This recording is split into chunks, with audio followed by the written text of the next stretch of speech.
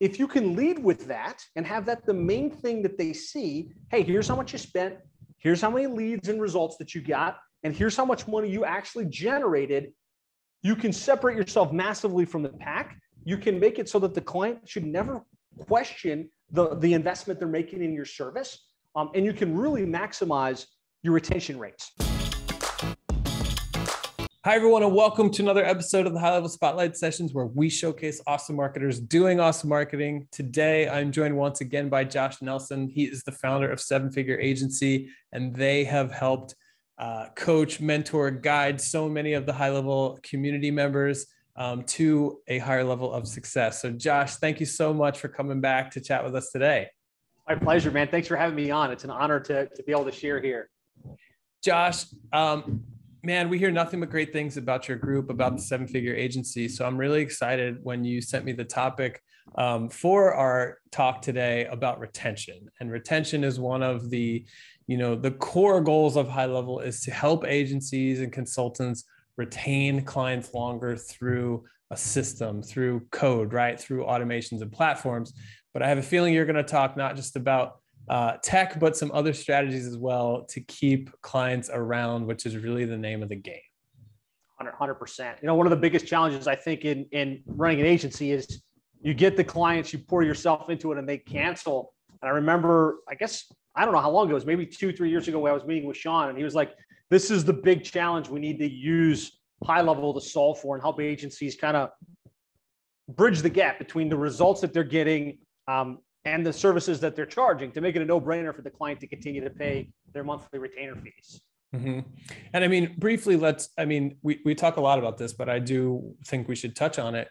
The importance of retention, right? Like, tell me about, if you're not retaining clients, which many of you can probably relate to this if you're early in your agency journey, it feels like a roller coaster, right? You get 5 new clients, you're super excited, but then next month starts and shoot, I just lost 3 of the clients I got 2 months ago. So now I need to do something about that.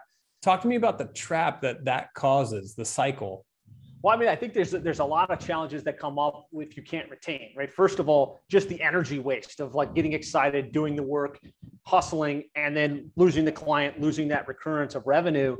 But I think it also really can negatively impact your reputation, especially if you're a niche focused agency, right? If you start to lose clients, people start to be like, well, what's going on? Maybe they're not delivering on their promises. Maybe they can't actually do what they say.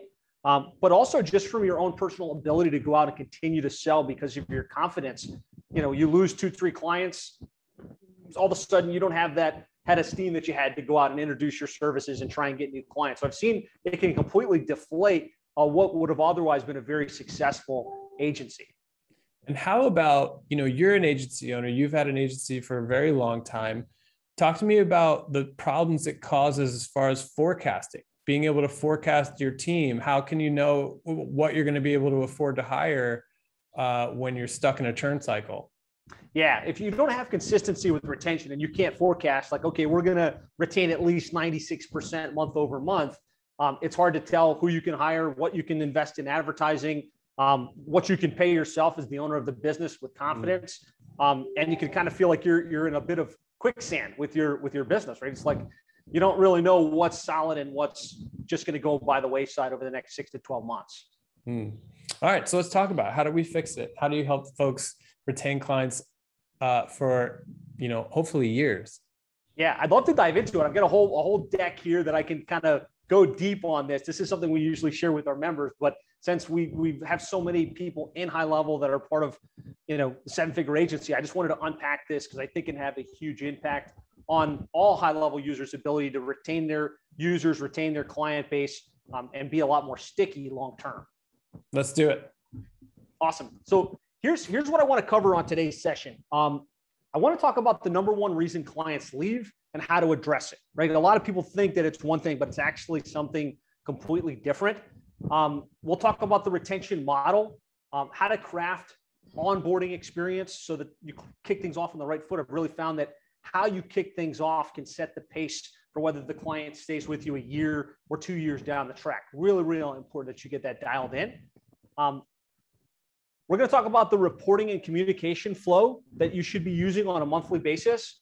and how to track client retention rates. Right? You can't improve what you don't measure. And I'm always amazed when I talk with agencies and I'm like, well, what's your retention rate? And they're like, I don't know, right? How could you possibly improve that? How could you know if it's good, bad, or indifferent if you don't? And then I'm going to share what some solid retention targets are and kind of what you should be shooting for from a retention perspective. Like, no, okay, 100% is a fool's errand, right? That's not going to happen. And kind of give you some good benchmarks to work from. Chase, does that sound Perfect. good? Is that kind of in line with what we want to cover on today's session? No, that's fantastic. And I love the part about retention and knowing what your rate is. We did our own research across the board, across high-level agencies. And, we found that the churn rate is really high, and that's a problem, right? And so if you don't know where you're at in comparison to that, you might not know how bad things really are. So looking forward to that section. 100%. If you're watching this in the replay afterwards here, just give me a yes or something just to know that we're on the right track, wherever you happen to be watching this. So Jason and I talked a little bit about the problem and kind of the reason we should even think about retention. I'll kind of breeze through this real quick, but the fact is clients cancel, right? It's just fact and reality. We all get the message every now and then, hey, I'm sorry, we're going to need to go another direction. Or sometimes how it goes is they're just going to say, hey, I need to pause things for a little bit. I need to slow things down. And that's frustrating, right? It can really destroy your confidence and kill your energy to sell, which is mission critical to continue to grow and scale your agency.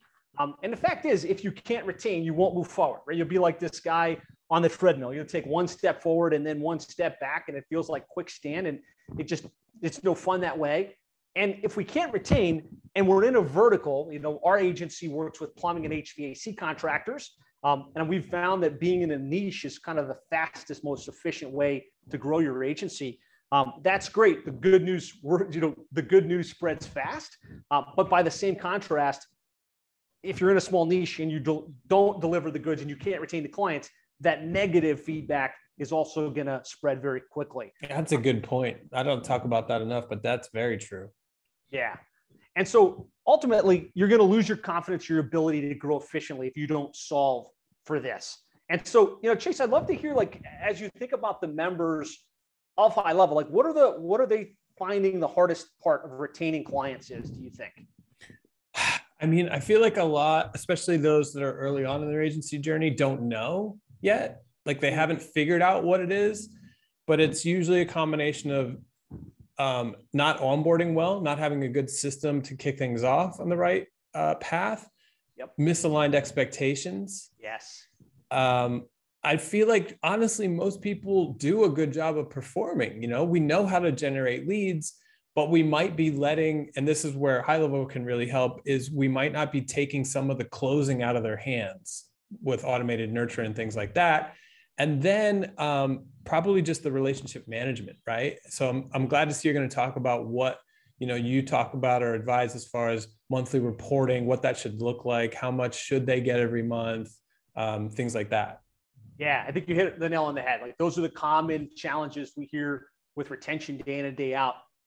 Really, what I want to solve for today, really what I want to arm you guys with as you're watching this spotlight session is we want clients to come on board, be happy, and stick around long-term, right? That's the objective. And really to do that well, we want to kick things off on a really solid footing, like where they've signed up with you and you just do such a great job with the execution and you kind of surprise and delight them a couple times in the beginning that they're like super impressed. Ultimately, we keep them on board and we have really what gives us the ability to succeed, to grow and to scale.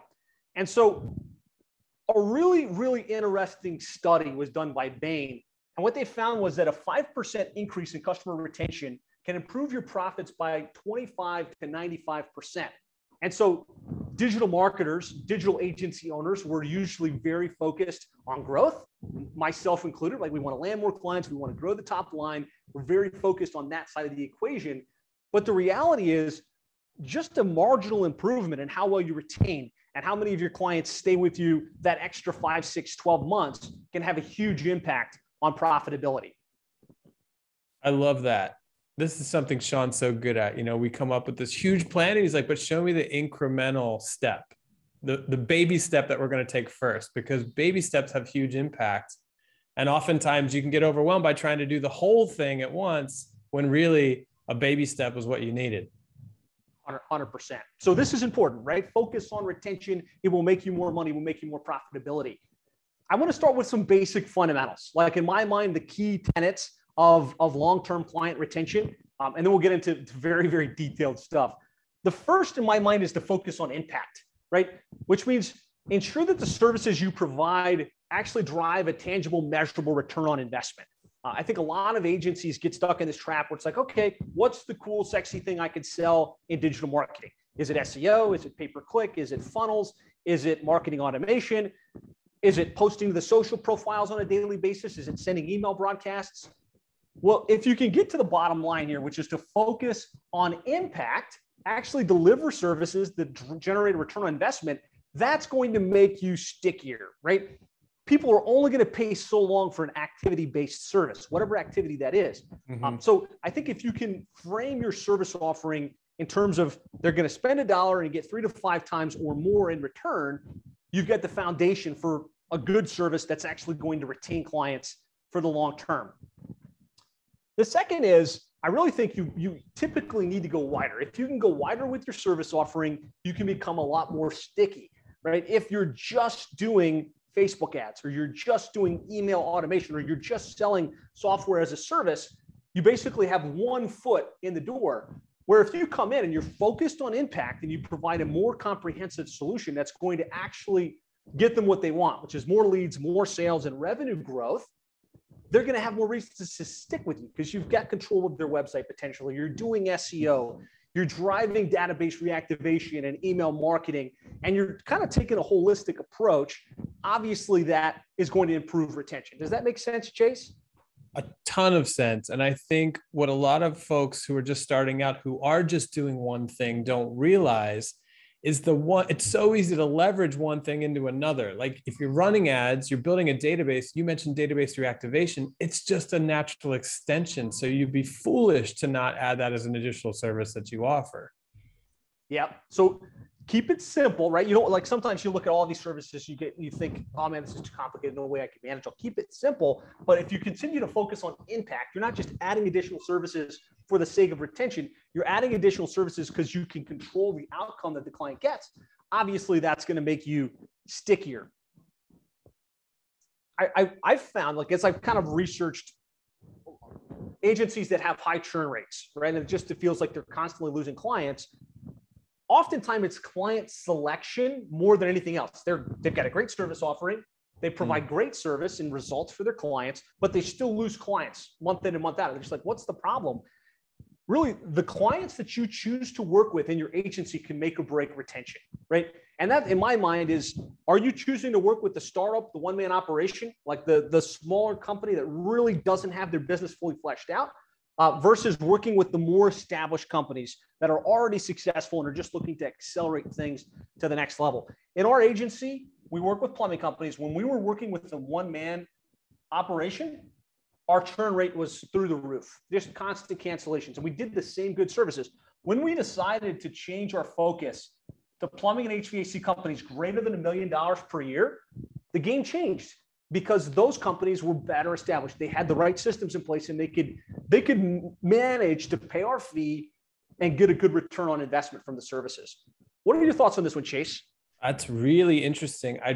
I'm assuming you talk much more in depth about this in your group, but it's fascinating to me. I'd love to hear about how you teach people to have those conversations. Like, you're not just going to, oh, sorry, we only work with plumbers that make more than $1 million. Like, why is that? I'd be really curious to learn more. And maybe we should book another talk about the psychology of that and whatnot. But I think a lot of people struggle with the idea of saying no, of turning down a client that's ready to write the check.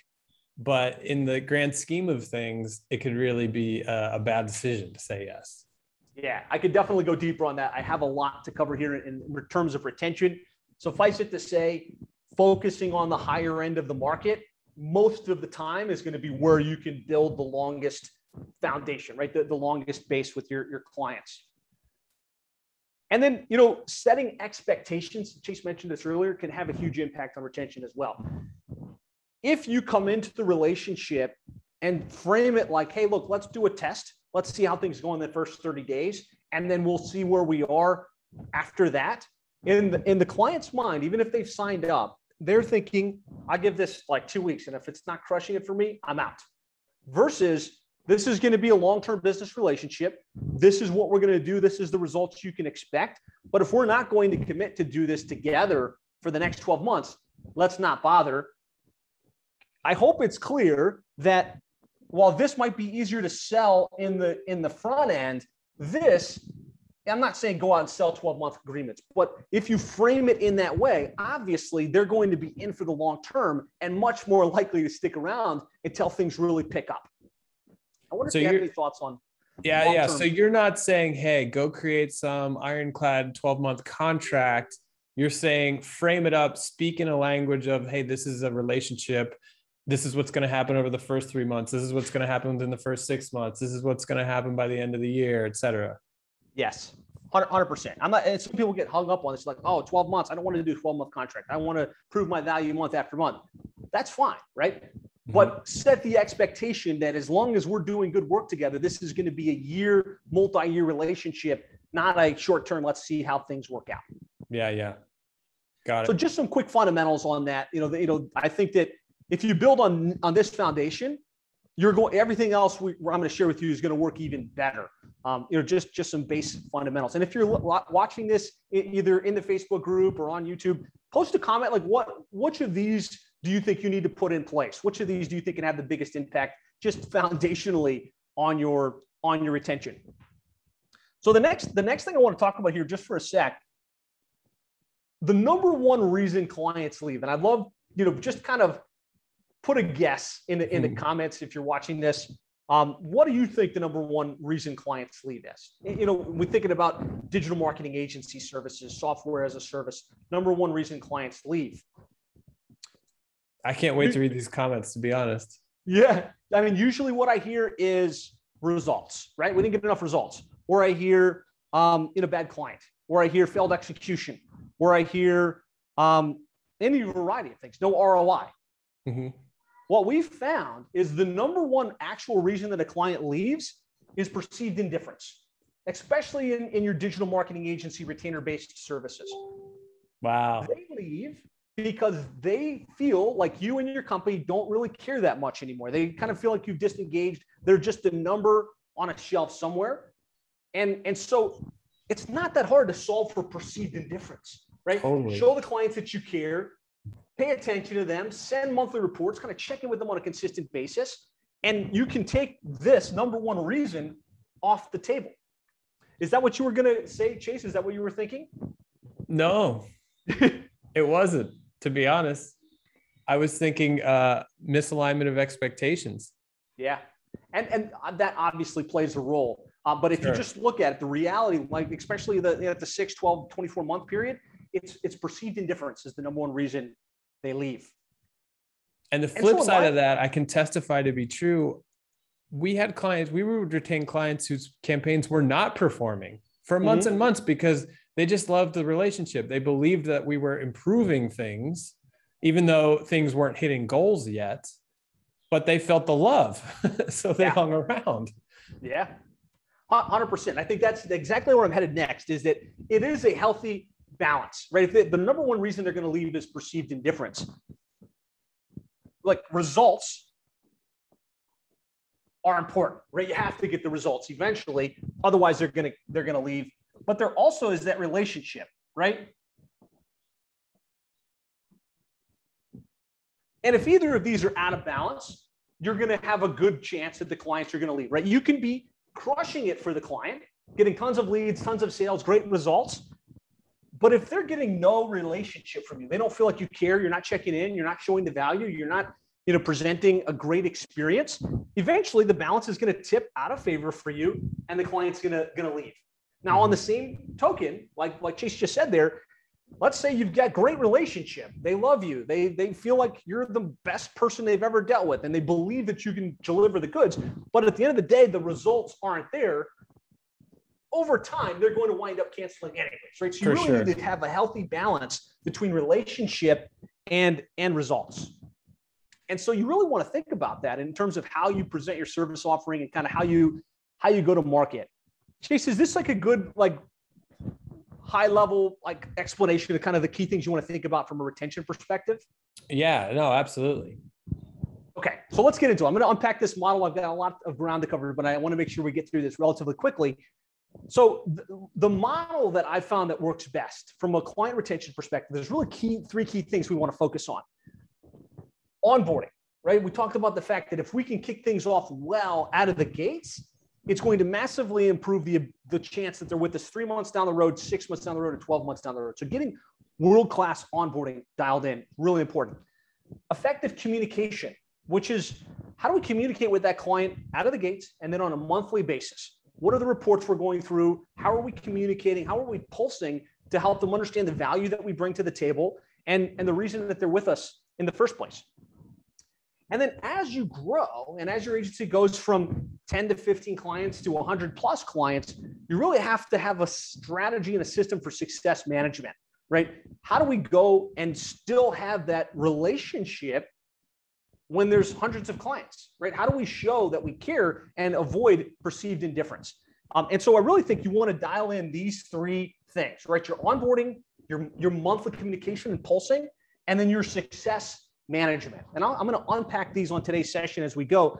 But the first is we want to kick off with a bang and appreciation, right? So kick off with the bang is we're going to send them something in the mail. We're going to show them that we're happy that they signed up with us, but then we're also going to make sure we've dialed in that onboarding experience. Really, really important. We want to seamlessly collect the data. And depending upon how complex your service offering is, I think you want to do more things. If you've got a complex onboarding process and you've got a lot of usernames and passwords you need to get, you've got pictures you need to get, you've got USP data that you need to get for messaging, you want to try and make that as simple as possible and take as much off of the client's plate as you possibly can. And it's really important. I think what a lot of people miss is that we want to engineer quick wins. Like you can strategically decide, here's 2 or 3 things we can do month one that will generate some leads or will generate some revenue that will get them excited about the fact that they've made this buying decision. So that onboarding process, if you get these 3 things dialed in, will have a huge impact in that first 60 to 90 days. Any thoughts on this part, Chase, in terms of onboarding? I love the third piece because I feel like that's where high level can really kick it into gear for you because you put the web chat widget on, you turn on GMB chat. These simple things can generate really quick wins that can really help the onboarding go well because they're like, whoa, I haven't even, like you said, I haven't even filled out all the forms yet. I haven't sent you the photos yet, but yet conversations are happening already. This is really, I'm really excited about where this is going to go. 100%. Engineer those quick wins and you can instantaneously impress the client, and a couple impresses early will actually go a lot further than you think. Absolutely. So on a monthly basis, in terms of that effective communication, what we want to do is we want to dial in strategic reporting and KPIs. So I'm going to talk about the specific types of reports that we found work best. And it's the specific things they want to see. It's not necessarily drowning them in data. Here's all the analytics, here's all the ranking reports, here's all the call data, like strategically finding the things that they need to see to determine, all right, is this moving in the right direction? Am I with the right company? And are things moving in a positive direction? From there, we want to figure out what our meeting rhythm is. How often should we be meeting with the client? What should we cover on those meetings? What do we do when they don't show up, right? How do we make sure that if we're getting a retainer fee of $1,000 to $2,000 a month or more, how often do we pulse to keep that relationship active? And what does that look like? And then we have to make sure that we're seeding the vision, right? The number one reason a client leaves is perceived indifference. Second to that, it's that they feel like you've taken them as far as you can go, right? Whatever it was that you were going to do, whether it was the website SEO, pay-per-click, database reactivation, setting up high level and funnels and all this stuff, they feel like, all right, you've done your thing and there's no innovation happening. There's so much competitive competition in this space that if you're not constantly saying, hey, here's what we've done and here's where we're headed over the next 3 to 6 months, they're going to start to look at the grass across the way that's a little bit greener. Any thoughts on communication, Chase, that you want to add? I mean, this is the part where if you're a young agency entrepreneur, I feel like hooking up with folks like Josh is so critical because this piece is so nuanced, but you have to figure it out. Because like he just said, if you aren't constantly coming back and saying, hey, here's the stuff I told you we were going to talk about 30, 60 days ago. Now let's talk about the stuff we're going to talk about in 30 and 60 days. Like if you're not continually recapping and mapping exactly what he just said is going to happen, they're going to start to wonder, hey, why haven't we heard from them? Hey, what happened to the plan that they outlined? Have we gotten any updates on that plan? And that's when things go south really quickly. 100%. That effective communication can make all of the difference in the world. Sometimes it's easy to sell it, and then it's easy to onboard it and like create that excitement, but it's hard to continue to carry the relationship forward. And then the third pillar is success management, right? We talked about you have to measure what you want to improve. So we have to be tracking our client churn rates. We have to know month over month, quarter over quarter, year over year, how are we doing? How many clients are we gaining? How many are we losing? What's our retention rate? What's our churn rate? We really have to know that number. We should have some strategic KPIs, key performance indicators that we're looking at from our account management team. Like as you grow, as you scale, as you stop being the one selling the client, retaining the client, managing the relationship, how do you train an account manager to step in, to take the ball and run with it on your behalf and keep a pulse on them and the fact that they're doing right by your clients to really maximize the retention rates? And I really like the idea of having a traffic light system, right? I don't know how many of you guys, and I know a lot of you in high level have hundreds and hundreds of users. When you've got hundreds of clients, it can be hard to see who's happy, who's sad, who's about to run out the door. And what we found is if you can drop your clients on a pipeline and just say, all right, here's my greens. These are our clients that are checking in for the monthly meetings that are happy with the results. Here's our clients that are yellow, which means they're not showing up or something's not quite right. Those are yellow, and the reds, like they're just getting no results. They've just threatened to cancel, and put them in a pipeline in that way where you can visually, from a snapshot view, see exactly where your clients sit. Then you can manage to that. You can say, okay, let's place an emphasis on our green, our reds and our yellows and see what can be done. Do we need to check in with them? Do we need to send a gift? Do we need to change something in their campaign? Do we need to run a database reactivation to move them back to green? That perpetual management of your client base is what's going to help you retain over the long term. So just a high level model here. We're going to get very specific in all of this stuff in a couple of minutes. Any thoughts that stand out to you, Chase, on this before we press forward?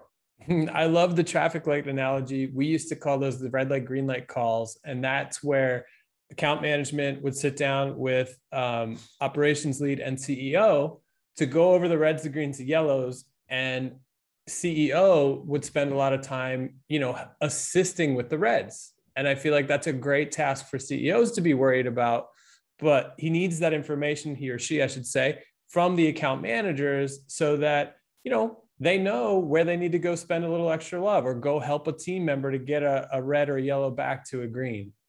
Yeah, 100%. Great practice. It's funny when I see agencies, a lot of times they just, they've landed clients over the years and they're doing the best they can to retain. And as they get past 30, 60, 100 clients, they don't really have a snapshot view. They kind of lose a pulse on what's going on, and putting a simple mechanism like that in place and having a meeting ritual where the team meets to kind of raise those reds and yellows, it can really help give visibility, and with visibility, improve the problems, right? Solve the issues and keep those clients happy. Yeah, no, it's super important to know yellows and reds for sure. 100%. So I put together a workbook here. Chase, I don't know if we can send this as a link. It's sevenfigureagency.com/retention-workbook. Maybe we can include this as just one of the links. Of course. And it will help you track along with everything we're covering on today's session. So as I'm going through this, I'd like you to think about what part of your retention strategy needs the most work. Is it the onboarding potentially? Like, are you really creating a world-class experience out of the gates? Is it the monthly rituals? Like, are you truly checking in with your clients on a monthly basis and have a proactive approach to show the love and to show kind of where you're headed and what you're doing? Or maybe potentially is it you've grown and you don't have a great client management strategy in place where you have account managers and you can keep a pulse on that level of activity. So just like we're going to cover a lot of ground, just be clear in your mind, where do you think you need the most attention so that as we go through this, you can go in and apply the resources that will move the needle. How are we doing so far, Chase? Are you comfortable with what we've covered? Is this solid? No, this is great. Let's Awesome. dive in. So let's dive in. What we're going to talk about now, really, I'm going to break this into those three components. I'm going to talk about the onboarding process and how to create a world-class onboarding experience. Then I'm going to talk about the client communication rhythm and the reporting. And then we're going to talk about client success management. We're going to break it into those three key sections. So as it relates to world-class onboarding, the first thing we want to do is welcome with the bang and appreciation. And it's a little thing that can make a massive difference in the experience that your client has. So while yes, you can use automation to send a, hey, welcome aboard, fill out your form. And I think a lot of us do that, but very rarely do we create an experience outside the norm. And so what we'd like to do is actually put a physical welcome basket into the mail. Hey, welcome aboard. So excited to have you. And it's just kind of an unusual gift basket that they're like, wow, that's different. Most agencies aren't doing that. I appreciate that. And then a couple of weeks later, we drop another box in the mail that has some tchotchkes and some stuff about us and our agency. A double gift bag. I love it. Okay. 100%. So show the love, show the appreciation. Just dropping a $75 gift basket into the mail, having it part of your automatic onboarding process will be a massive game changer and separator between you and the competition and the people maybe that they've used in the past. We really want to welcome with a bang and appreciation. Can I jump in with a quick question there? Is there a service that you guys like to do that automated fulfillment of gifting? Yeah, actually, I've got links to all of that. So we use a service we use Gourmet Gift Baskets, which is a cost-effective basket service. And then we've got a custom box that we've put together that we send down to a company called City Blueprint in Wichita, Kansas. There's other services that will do that. I think you guys use Swag Up. Is that right? Printful, Swag Up. Yeah, we've used a bunch of different options for different scenarios. Yep. So you can create a really nice experience when the order gets processed, it triggers it. They get something in the mail, and it just is unusual and highly appreciated by whoever receives something physical outside of just digital emails and Facebook messages and things like that. Yep. And it's just a webhook and an automation. 100%. Yep. So the next thing is we want to make sure that we get the details in a seamless and professional manner, right? There's lots of ways to go wrong with this. I'm going to show some examples here with how we do this in high level, but what you don't want to do is drop a 172 question survey on them and go radio silent until they fill it in, right? You want to try and break it down into component parts and do some of the heavy lifting, right? Some of your clients are paying you because they don't know how to do this stuff. They don't know what their usernames and passwords are. They don't know how to get into that Facebook account. And so you want to jump on a meeting and have a kind of a structured process to extract the key details as opposed to just leaving it into a web form for them. You want to get intentional about mapping out the first week, the first 30 days, and the first 90 days. Like there's a great book by Michael Gerber called The E-Myth Revisited, which I think most of you have either read or listened to. It's one of those foundational business books. And he used as an analogy in the E-Myth around a hotel operator that just they created an amazing experience. Like when you walk in, the person knows your name, and then when you get to the room, they've got the light like dim to a certain level. And when you go out to swim in the pool, you come back and they've got your pillow already set with a little mint on it.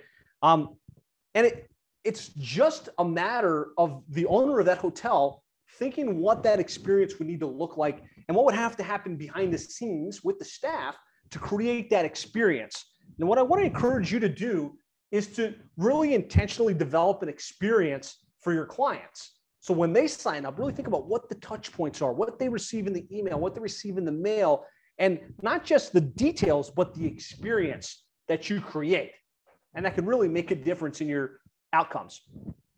We want to engineer the quick wins, right? And I'm sure Chase is going to have some really cool ideas to add to this, but really not just here's our standard practice, right? We're going to set up the website and we're going to write the content and we're going to claim the directories and all of this stuff's going to happen, but really intentionally thinking, what can we do in the first week, in the first couple of weeks to create not just activity, but actual tangible results. And then we want to make sure we're communicating every step of the way, right? Oftentimes, I know we were guilty of this for a long time in our agency. We do a lot of stuff, right? Maybe it takes us 2 weeks to design a beautiful website comp that they can see. And then it takes us, a couple of weeks to get all of the content written and start to get some, work happening from an SEO perspective. And we're hustling, right? We're doing work behind the scenes, us and our contractors and our team, but the client feels like you went radio silent on them. I know like this was what's happening to us at Plumbing and HVAC SEO. We would just get to work and the client would, check in a month later, 2 months later and be like, hey, we're about to cancel. I'm like, what are you talking about? We did like hundreds of hours of work because we're excited about this. And the miss is like middle school though. You have to show your work along the way or you don't get full credit. 100%. Communicate. Let them know. Use automations. Let them know all of the little minuscule tasks that you create, that you accomplished. And instead of them feeling like you went radio silent, they'll feel like, man, these guys are over communicating. These guys are on top of the ball. These guys are amazing. And you're going to do the same amount of work, but the clients are going to be so much happier. Anything else you wanted to add on this particular topic, Chase?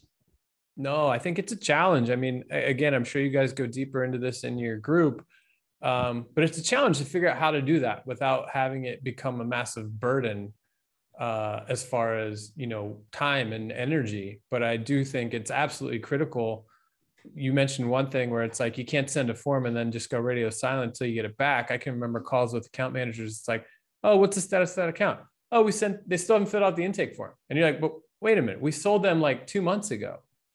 Yeah, they still haven't filled it out. And it's like, you're just sitting there waiting for them to fill it out for 2 months, like red light, red light. And it's common, right? It's common amongst startup agencies as well, because you're so excited that you got the account and you're so like focused on getting more accounts that you never thought about the fact that they needed to be communicated with or that they needed to know what you were up to. And so just being intentional about it can make a huge difference. Absolutely. Yeah. So as you're watching this, what I want to encourage you to do would be to take out a scratch piece of paper and just kind of like think through, what does your welcome process look like today? Like if you're the client, what are they receiving in the mail? What are they receiving in their in-mail? What are they receiving on social? And have you got some gaps, right? Because I think awareness precedes change. And so if you can recognize, well, we could do much better on this onboarding process, you can start to affect a change that will absolutely improve retention rates. And so let's dive into it. I'm going to try and get through this as quickly as possible. Obviously, I could go much deeper, but really, as you think about mapping out that experience, the first 7 days, 30 days, 90 days, and kind of what they're receiving from you, what that experience is, what the communication touch points are, I'll just kind of give you some cliff notes on how we've structured this. I would encourage you, think about like at least your first 12 touch points. And in my workbook, I've given you this model that you can kind of fill in. You don't have to use our exact steps here, but I think this will help you think through what those steps could be and how you could bridge the gap. So first thing was, as soon as they sign up, I want to get a personal thank you into their inbox. And it should feel like a real personalized message from me, the owner. Hey, saw you just came on board, really excited about working with you, right? And if you're the owner and salesperson, you can do the same thing. Hey, I was just thinking about how grateful I am to have you as a client. I'm excited about working. Some type of personal thank you. That could go via email, could go via social messenger. Don't sleep on social messenger like Facebook Messenger, LinkedIn Messenger. Get the onboard form into their hands. I said, don't drop the onboard form and call it a day, but absolutely have an onboard form so that if they do know some of those key details and they do have the energy to fill it in, they can do some of that work right out of the gates. Have a welcome sequence. We have high-level software which gives us the ability to sequence out communication over a week, over a month, over a series of time. And I think most digital marketing agencies have great sequences on the front end, right? To get prospects to raise their hand, to get them to schedule in, to get them to ultimately sign up and become agency clients. But almost none have a sequence of communication after the client signs up. And so Chase was saying, that's a lot of work to contact the client, to let them know what's going on, to follow up on everything. Think about the logical touch points that you should have in place and map that in advance. Create a sequence specifically for once the client comes on board. What are your thoughts on that, Chase? Yeah. And, pipelines can really help with that, right? So it's Yeah. like when I drag somebody to the next stage, that next messaging or whatever kicks off, but you have the contingency of, oh, they're not ready to be moved to that next stage. So that's was going to be my point, is like contingency pieces in there, because I'm sure, I'd love to hear your thoughts on this, but onboarding never goes 100% smooth, right? According to plan. Yep. And there's certain things you can put in a linear track, right? And I'll kind of share some examples of that. But there's other things, like you just said, once this happens, you move it in the pipeline, or you have automation that moves it into the pipeline, and that triggers the next communication touch point. Really, the goal you're after here is for that client, 30 days in, 60 days in, when you see them at a conference or an event, they're telling you, wow, I'm so impressed. Your account manager, your team is so on top of the ball. I've never seen anything like it, right? And that's the experience you want to create, and you can be intentional with this. I also wanted to point out, I love if you map the touch points like you're talking about, it gives you an opportunity to recap, like, whatever this touch point is about. Oh, and by the way, so-and-so mentioned we still don't have your intake form. So don't forget, we're going to need that ASAP. So like all these touch points give you an opportunity to get the things, to get it back on track. Yes, 100%. I think you want to have a structured launch call, which is a pre-thought out, what's that Zoom meeting like, or that phone meeting like with the client? They've just signed up for the $2,400 a month program. And you've given them the form to fill in. But how do you reset expectations? How do you resell them on the investment they've just made? How do you set the long-term vision for the relationship together? And at the same time, get the usernames, passwords, and kind of set some landmines. That they're going to start to get antsy at about 9 months or at about 3 months in. Like, how do you set those landmines and kind of make sure that you've preceded that or kind of dealt with that in advance? And I think having not just a call that's like, okay, hey, what's your username and password for GoDaddy and what's your USP, but a structured, scripted, just like you would your sales process conversation can be huge. But so that's a touch point, right? You've got the welcome sequence that goes out. Then we want to have that launch call ideally in the first couple of days. And then usually about 3 to 5 days in, they would get their gift basket, like a nice gift basket that shows up in the mail. Chase, what do you think? Even if you just did this, right? A personal email right out of the gates, they get an email that's got a video telling them to fill out their onboard form. You've got a welcome sequence with a series of emails and SMSs letting them know what you're up to and kind of what the expectations are. You have a really good, 45-minute to an hour and a half onboard call that really is impressive. And then they receive a gift basket in the mail with like chocolates and goodies, maybe a bottle of wine.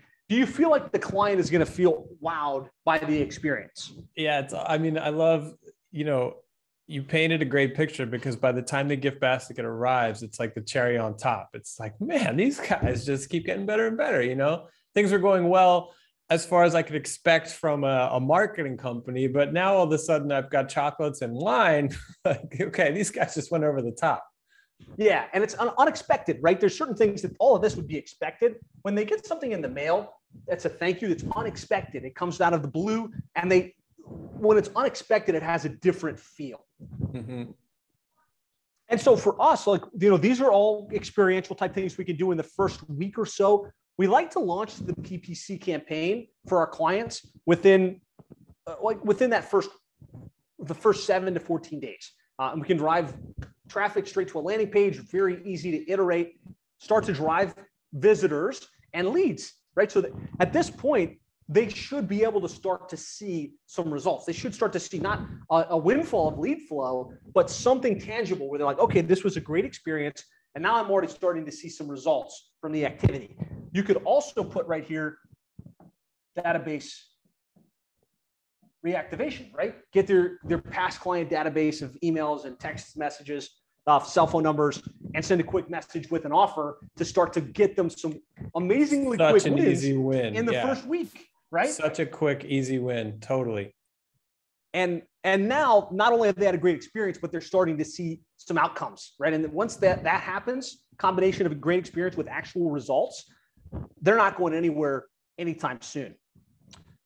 And for us, like, we usually set our clients up on review tracking so we can show them, hey, here's how many reviews you have. Here's your average review sentiment. here's how many reviews your next closest competition has. So you can formulate that not just into something you run in the background, but a structured conversation like, hey, reputation is going to make or break your conversion rates. It's going to make or break how well everything we do for you performs. So if you're implementing this, show them about it, right? Tell them about what's going on. We shoot for like week 2, they should get their design comp, right? And this is just something that they experience and something that they're excited about. So might as well make an experience around it. Hey, here's the design comp. Here's why we made it this way. Here's where we put the phone number here and all of that other stuff. And it's a tangible win for them in that first couple of days on board.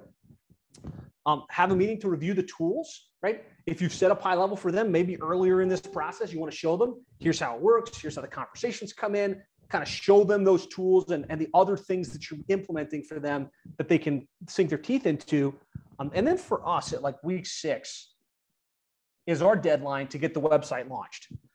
And that's in our mind is our launch out of the gates for the client. Within the first 6 weeks, they've got a lot of touch points and a lot of things happening kind of in between all of this. And what I would do is encourage you to map yours and what can you add to that first 6 weeks to create a good experience and to get some tangible outcomes.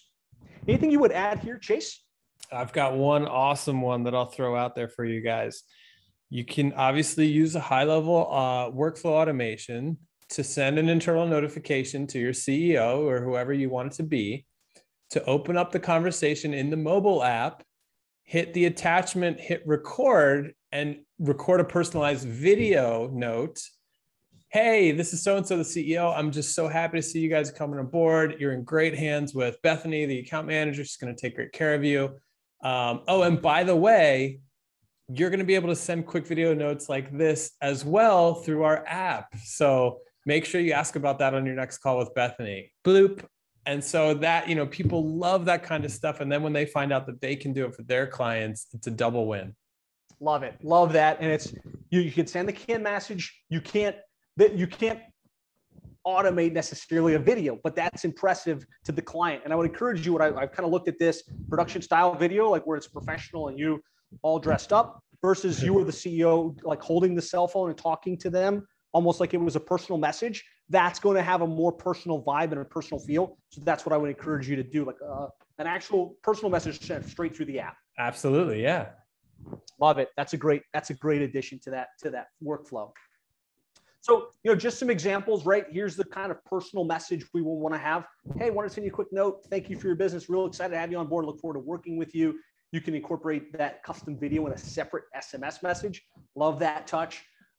We set up an onboard form sort of like this. Once they either sign up, and send in the contract, we send them to a page on high level that says, hey, welcome aboard, and a video of me and my business partner. Hey, welcome. Here's what you can expect. We're super excited to have you. Here's what we're all about. Next step, fill out this form and we'll schedule your onboard call. So use some video in your process as well. It just impresses the client. It makes it feel like, wow, you've really thought a lot of this experience out. And then have your new client onboarding mapped out, right? With a sequence of emails and a sequence of messages that they receive. I could go in depth on this, and we actually give this sequence to the 7-figure agency members that become part of our coaching and mentorship. That this whole thing, we kind of hand it to you as a snapshot from our high level account. Once they fill it in, have a really nice calendar page in high level where they can see who their launch coordinator is, who that account manager is. Let them pick the time to schedule the onboarding, and then think about the onboarding process. Once the credit card is submitted per se, you could have a trigger to send the welcome basket. Hey team, go send this welcome basket out to the client, send out the new client onboarding, let them know to schedule the call. And then some of the automatic messages you could think through in advance, like expectation setting. Hey, here's what you can expect over the next 6 to 12 months with us. Hey, I want to introduce you to Danya, your account manager. She's awesome. She's been working with us for X amount of years. And then you could really think about what are the questions that you ask every client and what are the things you need the client to do? What's their homework? And this was a big solve for us in our agency. We talked about that whole radio silence issue and like, okay, we're going radio silent on the client and they feel like we're not doing anything, but we're doing a ton. We would just send them, hey, part of our due diligence here is we're looking at your competition. Who would you say are your top biggest competitors? hey, we want to infuse as much personality and authenticity into your website possible. Could you take a couple of pictures of you in front of your van, you and your team, and send that over to us, and just kind of sequence those types of questions out? And they just feel like you're thinking about them a lot, right? Chase, any thoughts on this and like the automation portion of this? I love this. And I would add, I love seeing when people get creative, and like I've seen almost adding in micro case studies for each piece. So it's like, if you're waiting on a web design review or a questionnaire or something, you have a micro case study of like, oh, hey, Jane, she, we helped her through that. She had these types of questions at this stage. And here's the result of the conversation that we had or whatever, just to keep them excited and engaged about what you need them to get back to you. And so you can automate all of that, and it will help people stay on track. I love it. Using the case studies to kind of excite them on why they need to do that and why that's in their own. Yeah, the sooner you get the stuff done, the sooner you'll be a case study. You know what I mean? Love it. Love it. Love it. Love it. So we send this welcome box. I just want to kind of show you. This is our new client welcome box. It's just a nice professional design box. Nice. And it's got a bunch That's like an Xbox size there. And what's interesting is $1,500, $2,500 a month in that range. It's something nice about getting something physical, even though they may not do anything with what's inside the box. Receiving a box is fun. We don't get nearly as much mail as we once did. And so this goes a long way in terms of like setting a positive expectation, right? A custom tumbler in there, some printed flyer. And we love to send this out. We always get compliments from the clients because they don't see that happen every day. And sure, it's fun to get something in the mail.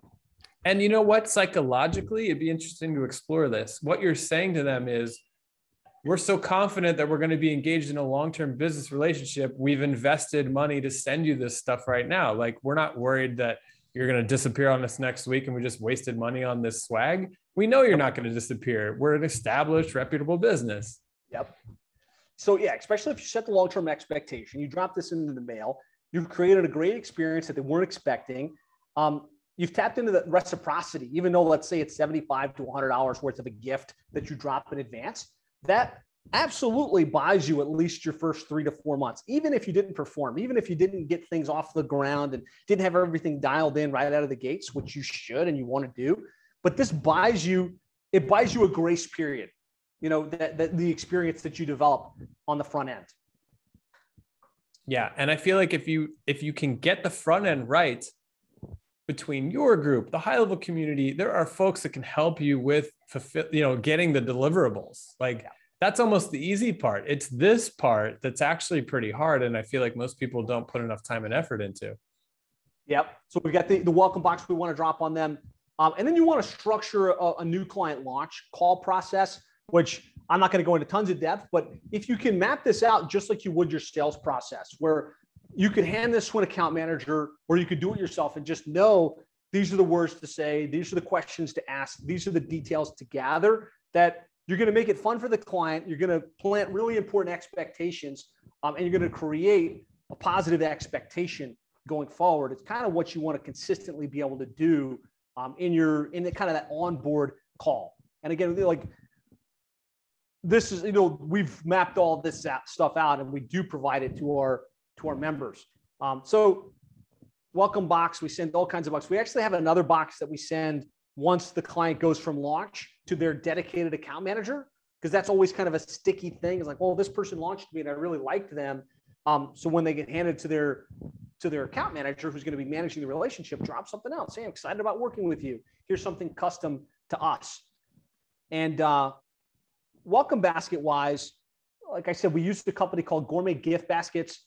This costs something like $75. And again, it's just another goodie that they get in the mail.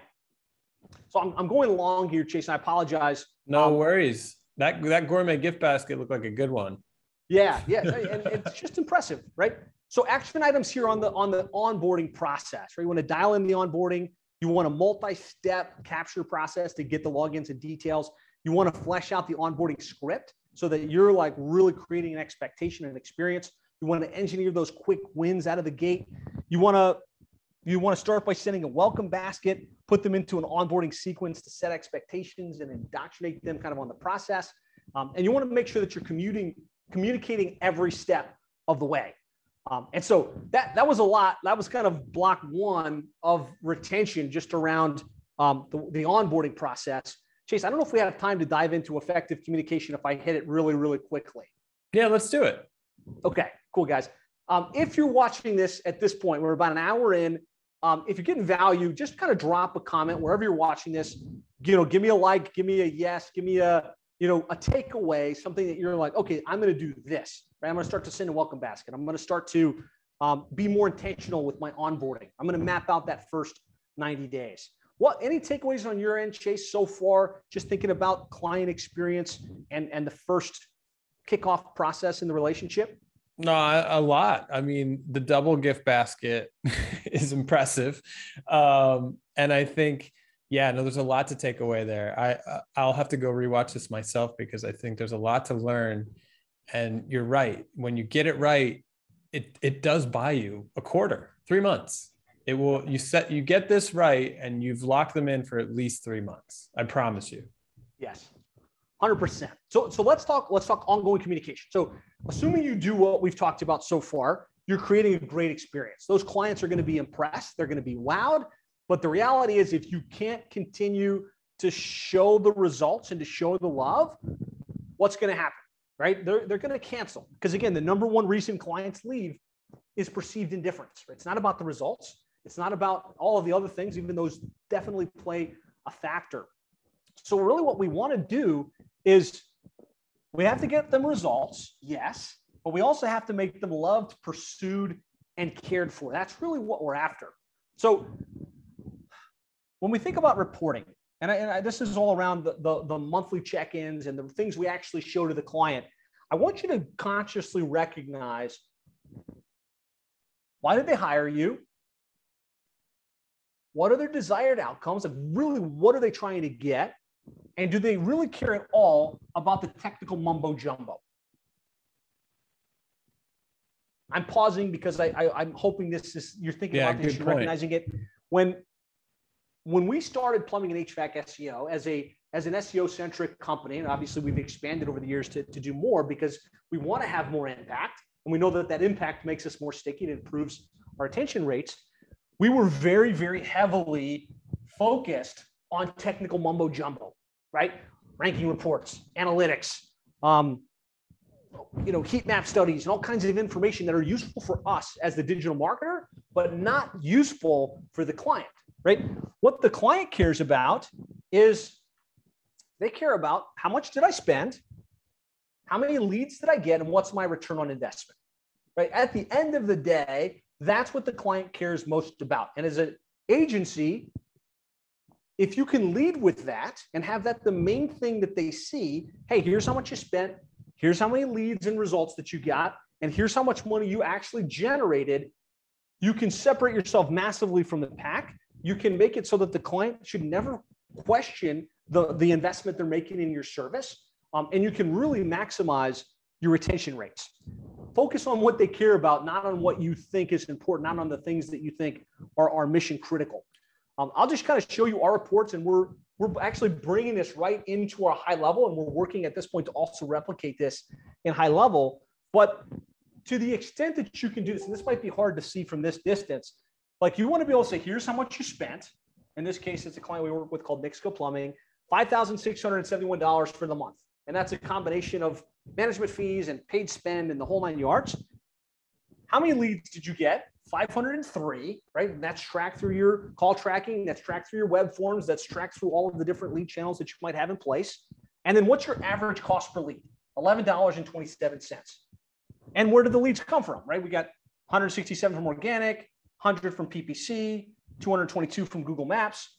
And that's where the breakdown went. Most clients, whether they're using the big companies or the local guy, don't have access to this type of information. And so they feel like they're flying blind, and they just have to trust you that what you're doing is working and that you're getting a result. And so, really work on getting your high-level pipeline set up. Really work on piping in all of your leads, the inbound calls, the web forms that are submitted, the web chats, drop them onto a pipeline so that you can show them, here's how many leads we generated for you this month and total. Here's what your average cost per lead is. And here's what we're seeing is your return on investment, right? In the other example was projected ROI because it's just based on averages. When you get this set up in high level, you can actually show them because they set it to 1 and the value of their jobs. Here's your return on investment. To me, this is the future of digital marketing agencies, right? The agencies that can get dialed into that level and show the client, here's how much you spent, here's how much you generated, and here's what we're focused on next is going to win the day.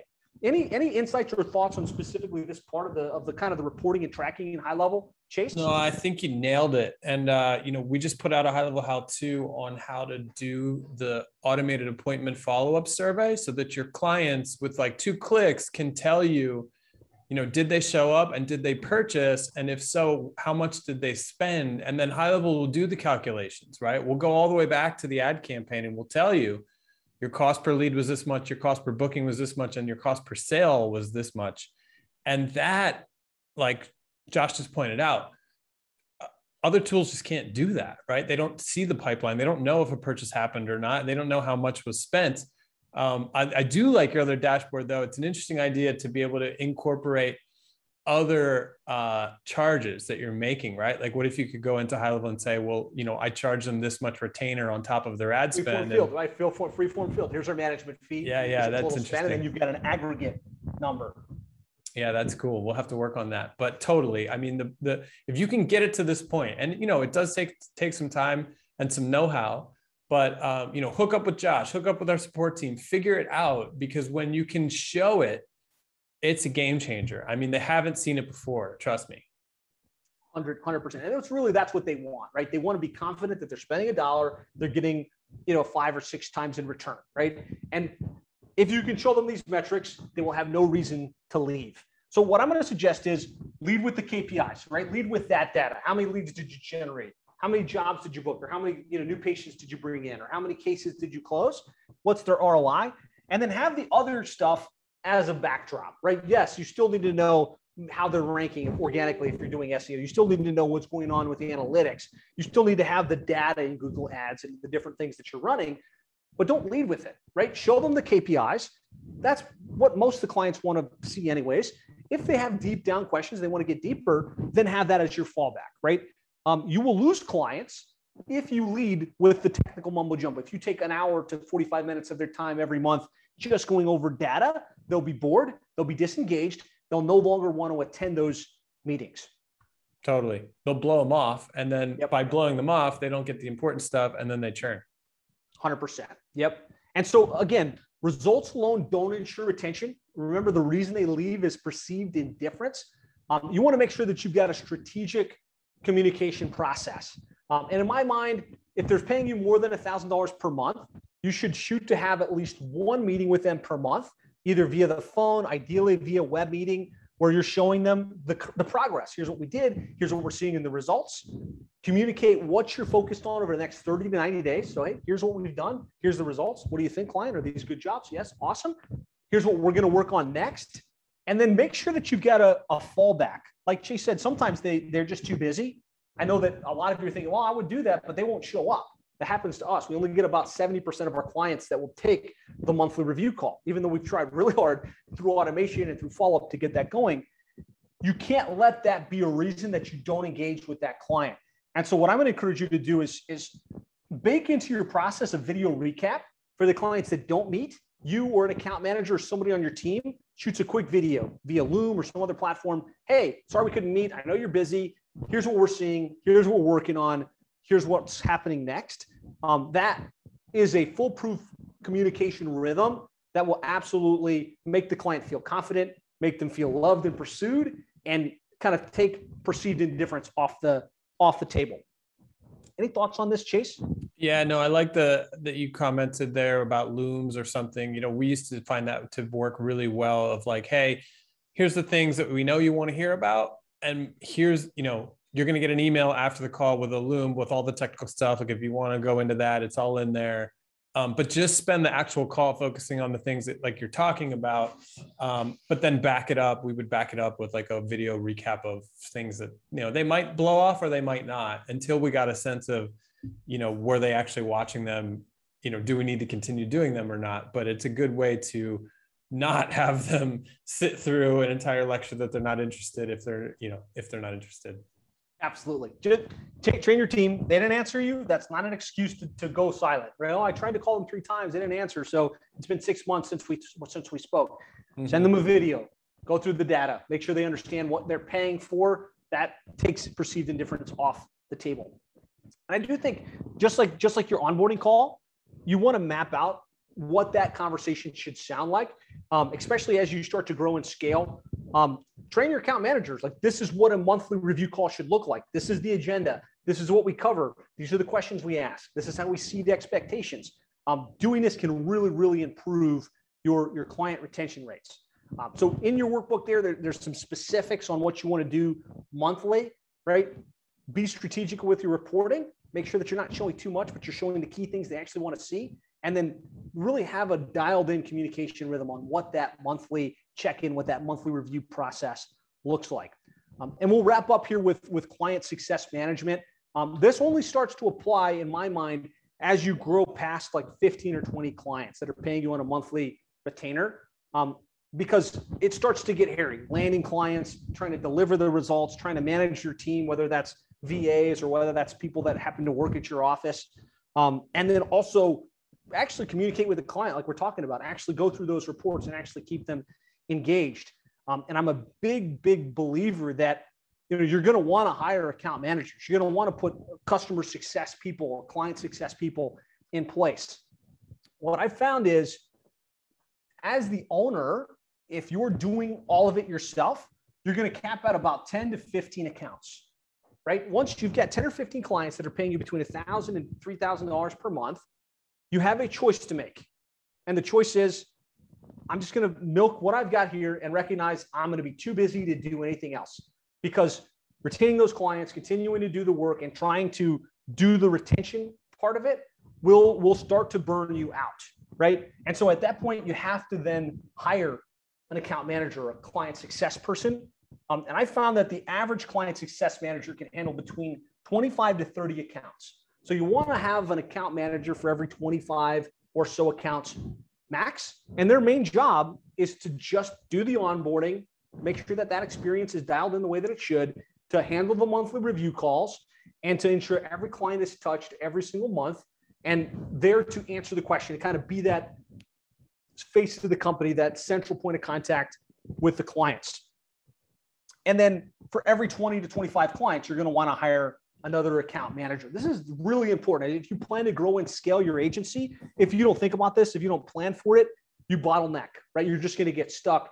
Maybe you can get past 15, maybe you get to 30 or 40 accounts, but something gives, right? Either your ability to continue to sell or your ability to actually deliver good results for the clients or to create a great experience. Any thoughts on this, Jason, kind of as you've seen clients and members trying to retain without hiring? When Josh said this is so important, I smiled at it because I was exactly what I was going to say. This information that he just gave you is so valuable.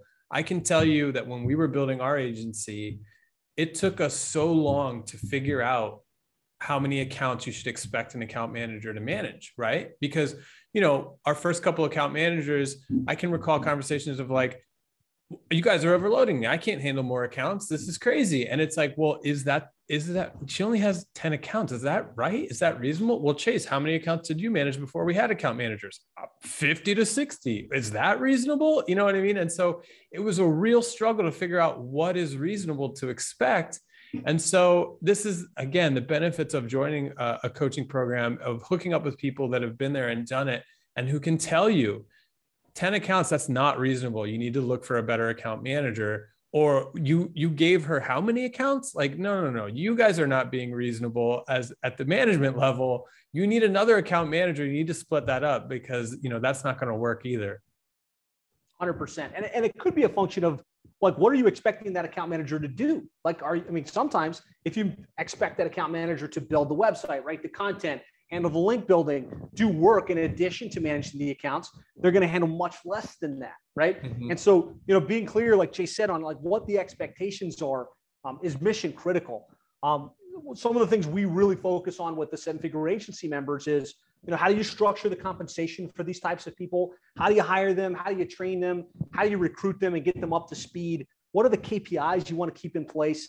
And then, how do you train them up, right? How do you put them in place? And we've got a great account manager advantage training that we built that's in high level that we give to our members so that they can put their account managers through and kind of get them maybe from a junior level to a ready to really be effective in this type of position. So valuable. And so I talked about, you can't measure you can't improve what you don't measure. This is the formula for tracking retention. Not super complicated. It looks complicated in this particular formula. I'm not even going to try and read it to you. CRR equals whatever. I've got a great sheet that I'll share with you. It's called a sales and retention tracking sheet. Something integral to kind of how we operate in our agency and how we track how many clients did we get, what were our goals and targets, how many did we lose, what's our retention rate. And so if you go to sevenfigureagency.com/tracking, it's a Google sheet that you can plug in that will really, if you start to track this on a consistent basis, there's a principle that absolutely applies. It's what you measure always improves. And so if you start tracking, it's going to get better. You start tracking how many clients you're landing, how much revenue you're getting on a monthly basis, that's going to improve. Any thoughts on this, Chase, and kind of the importance of tracking and knowing these metrics? It's just so important. And I feel like so many agencies sort of put it off, especially if you're not, like, I'm not a spreadsheet type of person. It's so critical to assign it to somebody who is and make sure that you're doing it. Because, man, I mean, these last couple of slides, I can't tell you, Josh, and we used to sort of work together, and you used to help us out at points of how much time and money you waste figuring it out on your own. I mean, we really, what I call scaled sideways for a long time because we were just trial and erroring it. And, eventually we got there, but we could have gotten there 2 years faster easily. Yeah, no doubt. So jump on that, sevenfigureagency.com/tracking. I want to give you guys some KPIs because, like we talked about at the very beginning, you don't know what you're shooting for. You don't know what's good. You don't know what's bad. In these types of agency services, we found that shooting for about a 97% monthly retention rate is solid, right? And in some cases, you look at that and it's like, man, that's terrible, right? We're losing clients every month when you're at 150 or so clients. But the reality is clients are going to leave, right? No matter how good you are, no matter how well you've got this dialed in, clients get bought, clients have a bad experience. You're going to drop the ball at some level, at some stage in the game. Their cousin starts an internet marketing agency that they want to hop to.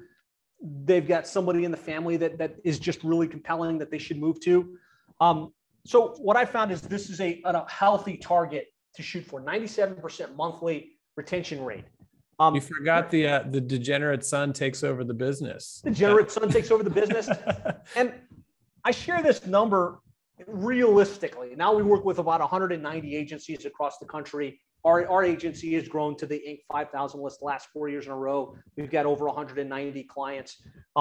I think we do really good work. Like, we're good with SEO. We're good with pay-per-click. We got an amazing team. And some people think I should be 100%. It should be 99%. The reality is, Don't be depressed if you're at about 97% retention. That's a good, healthy number. It's an incredible number, Josh. When you compare it to the average, to the industry average, I mean, we saw it around 65% churn across the industry, which is, I mean, think about the difference between those two worlds. Oh yeah. You have to sell hundreds of clients to have 10, right? At the end of any given period of time. Now I would say if you're above 95%, you're doing pretty good, right? So, okay, we're doing well. We're retaining 95%. We're only losing about 5% any given month. When it starts to get less than that, it's a red flag, right? Something needs to change. You probably want to start paying closer attention either to the promise you're making, the onboard experience, the monthly reporting. Something's not quite right. I think less than 90% it's massive issues. Time to go back to the drawing board, either in your service offering, in terms of what's going on in the business. Less than 90%, raise the red flag, press pause on client acquisition, go back to the drawing board, figure out what's going on. Would love to hear from you in comments if it's helpful to kind of know these KPIs and, just to have something to shoot for. Any thoughts on your end here, Chase? I mean, what we love to point out is what we love to see. We love to hear stories of, hey, I did lose some clients this month, but guess what? They're still paying for high level. Right. So oftentimes you'll lose them for services, but you can retain them on software. And that adds up significantly. A year, 12 months goes by, 15 months goes by, and you're like, wow, holy smokes, we lost X amount of clients, which Josh is telling you right now, it's natural. Like everybody churns clients. But if now all of a sudden you're retaining a percentage of them on just a software licensing fee, a software subscription that's all automated, it doesn't require, manpower, that's a huge gain for your business. 100%. If you can create high level as part of your offer and have it where they're using it on a consistent basis, it becomes an annuity. It becomes a utility that they're going to absolutely continue to pay for. And that probably is the most profitable portion of your business. And so I love the fact that you brought that up. Super, super important, because even if you're losing 90%, but they're staying around with the high level play, the SaaS, you're making lots of money. You're developing a very profitable asset. Absolutely. Fantastic. I'm gonna hit into the client success tracking, and then we'll move on. Chase, are we okay? Like maybe do another 10 minutes? Yeah, let's roll. Let's do it. Okay. And guys, if you want more details on some of the higher level stuff I'm going to get into right now, feel free to reach out to me. We can hook you up with some additional, deeper dive into this stuff. But 5 things you want to think about as it relates to client success management. We have to measure what matters. We want to make sure we get a bird's eye pulse on all of the accounts. We have to make sure we're getting ahead of the issues, because what often happens is lots of clients, they're paying their monthly fee. Unless they write an email, unless they send a cancellation notice, it's just kind of flying under the radar. We need to have a system in place where we can see those yellow accounts, those red accounts, those accounts that are maybe a couple weeks away or a couple months away from canceling, so we can get ahead of it. And that way we can prioritize the most at need, right? If you do not have a system where you can easily see what's happening in the client base, you're going to have clients leave that you could have saved, and make sure that you're taking proactive weekly actions. I'm not going to go into depth on this, but really if you can break it down and really measure what's going on with the engagement, what are some of the warning signs? Maybe if you're doing NPS surveys, which you can set up inside high level, you can know which clients are super happy and happy to refer you and which ones are kind of frustrated. What I would encourage you to do would be to drop your clients onto a traffic light board system. You could do this in high level. You could do this in Trello. I really love the idea of doing this inside high level as a pipeline. You've got all of your clients, you've got them on a board, and you can easily see here's who's happy, here's who's unhappy, and here's who's red. You can trigger automation, maybe not to the client, but internally to create tasks, to create reminders, and make sure that you're following up on a consistent basis. Have you ever seen this done, Chase, where you'd have like all of your accounts on a board like this and easily kind of have a bird's eye view? It was our most important call, to be honest, as leadership, was the red light, green light. Love it. So if you're not doing something like this, which we weren't doing for years, you're going to be missing opportunities to really improve that engagement and that experience with the clients. And so we kind of took this full circle here. To improve client retention, we want to create a world-class onboarding experience. We want to have the effective communication that hits the key things the client needs. We have to have success management, which is around, who do we hire? When do we hire? How much do we pay? All of that stuff. So I hope this has been useful. I hope this has been valuable. I hope that this improves your retention and your stickiness with your client base. In your sheet that I shared with you guys at the beginning, you've got a complete checklist on kind of what you want to think about onboarding, communication, client success management. If you'd like more help along these lines, this is a big part of what we do here at 7-Figure Agency and our coaching and mentorship program, working with agencies. We've got shortcuts for most of this stuff. really to make it easier for you to get your onboarding dialed in, to get those kickoff calls, to get that welcome basket out the door, and to really shortcut the process of improving retention.